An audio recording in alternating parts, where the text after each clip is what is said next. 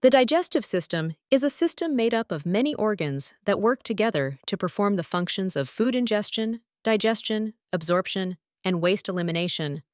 I will explain these terms in detail as we move forward. The digestive system starts from our mouth and extends to the anus. This system consists of two main parts: alimentary canal, accessory digestive organs. The alimentary canal includes the oral cavity, pharynx, esophagus, stomach, small intestine, large intestine, rectum, and anus. The accessory digestive organs include the salivary glands, liver, gallbladder, and pancreas.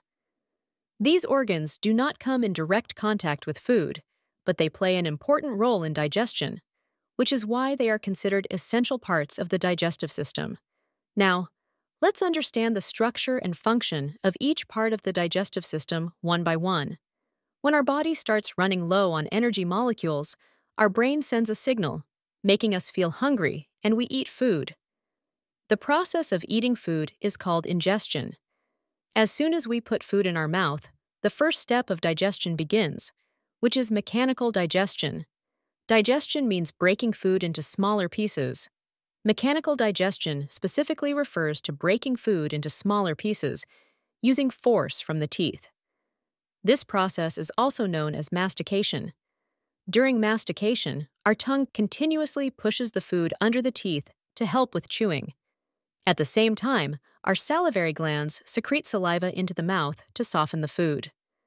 There are three pairs of salivary glands located in different areas of the mouth. Parotid glands are located inside the cheeks, just in front of the ears. Submandibular glands are found below the jawbone, on both sides. Sublingual glands are present under the tongue. All these glands release saliva into the mouth through ducts. The submandibular glands produce the most saliva. Saliva contains water, mucus, and an enzyme called amylase, which starts the chemical digestion of carbohydrates present in the food. Chemical digestion refers to the breakdown of food using chemicals or secretions. This means that the process of digestion starts right in the mouth, where teeth perform mechanical digestion by breaking food into pieces, and amylase performs chemical digestion by breaking down carbohydrates. After this, our tongue rolls the food into a ball-like shape to make swallowing easier. This ball-like food mass is called a bolus. When we swallow the bolus, it moves to the pharynx, which is located at the back of the mouth. The pharynx is a hollow region that connects the mouth and nose to the esophagus and larynx. When we breathe, air from the nose or mouth enters the pharynx and then moves into the larynx. However, when we eat, food passes through the pharynx and enters the esophagus. This happens because, just below the pharynx, there is a small flap-like structure called the epiglottis. When food reaches the pharynx, the weight of the food pushes the epiglottis downward, closing the windpipe. This prevents food from entering the airway and ensures that it moves safely into the esophagus. The esophagus, also called the food pipe, is a muscular tube that pushes food down into the stomach. Inside the esophagus, a process called peristalsis occurs. In peristalsis, the muscles of the esophagus continuously contract and relax, pushing the food forward. The muscles behind the food contract, while the ones ahead relax, allowing the food to move smoothly toward the stomach. This means that food does not travel to the stomach due to gravity, but because of the peristalsis movement. However, during vomiting, this process works in the opposite direction, which is called reverse peristalsis. The stomach is a J-shaped muscular organ where the chemical digestion of food takes place. The upper opening of the stomach is called the cardia, where a muscle called the lower esophageal sphincter is present. This sphincter opens to let food enter the stomach and then closes to prevent stomach acid from flowing backward. The top raised part of the stomach is called the fundus. The main central area is called the body of the stomach. The last part is called the pylorus, which contains the pyloric sphincter. This sphincter opens to pass food into the small intestine. The stomach continuously secretes gastric juice, which plays a key role in chemical digestion. Gastric juice mainly consists of HCl hydrochloric acid and the enzyme pepsin. Pepsin helps break down proteins in food. HCl kills harmful bacteria and dissolves food, making it easier to digest. The stomach also secretes mucus, which protects the stomach lining from damage caused by the acid. Apart from this, the stomach muscles keep contracting and relaxing to mix the food well with gastric juice. This process is called churning. After digestion in the stomach, the food turns into a semi-liquid substance called chyme. After 1 to 2 hours, the chyme moves into the small intestine. The small intestine is a very important part of the digestive system. It looks like a flexible tube and is about 6 meters, 20 feet long in an adult human. This means it is much longer than the large intestine, but since its diameter is smaller, it is called the small intestine. The small intestine has 2 main functions: further digestion of food, absorption of nutrients.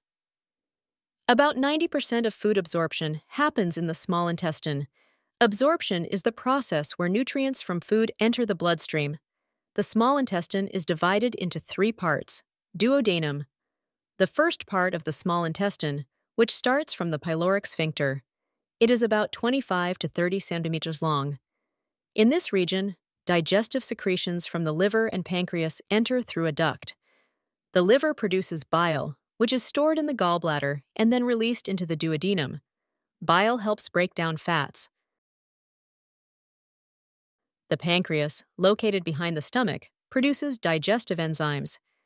These enzymes travel through the pancreatic duct and enter the duodenum through a common duct. The pancreatic enzymes include amylase, which breaks down carbohydrates, and lipase, which breaks down fats. At this stage, the food becomes more watery in appearance. After complete digestion in the duodenum, the absorption process begins. In the duodenum, minerals, simple sugars, and amino acids are absorbed. However, most of the absorption takes place in the second part of the small intestine, called the jejunum, which is about 2.5 meters long. When food is fully digested, it breaks down into smaller components. Carbohydrates convert into glucose, fructose, and galactose. Proteins break down into amino acids. Fats break down into fatty acids and glycerol. These components are known as nutrients. They pass through the walls of the small intestine and enter the bloodstream. The inner wall of the small intestine has structures called villi and microvilli, which increase the surface area, making nutrient absorption more efficient. Most of the nutrient absorption occurs in the jejunum. Afterward, the remaining food moves to the last part of the small intestine, the ileum, which is about 3.5 meters long. Here, any remaining nutrients and vitamins are absorbed. During absorption, water from the food is also transferred into the bloodstream. As food moves forward, its water content decreases. The movement of food in the intestine occurs due to peristalsis. At the end of the small intestine, the large intestine begins. The large intestine is about 1.5 meters long, but due to its wider diameter, it is called the large intestine. It is the final part of the digestive system, starting after the ileum and ending at the anus. In the large intestine, the remaining water and minerals are absorbed from the leftover food. The undigested food continues to move forward, gradually losing water and becoming solid, eventually forming poop. The first part of the large intestine is called the caecum, where the appendix is also located. The appendix contains beneficial bacteria. After the cecum, the second part of the large intestine, called the colon, begins. It is a large section, which is why the large intestine is sometimes referred to as the colon. The last straight portion of the large intestine is called the rectum, where waste material is stored before being expelled from the body through the anus.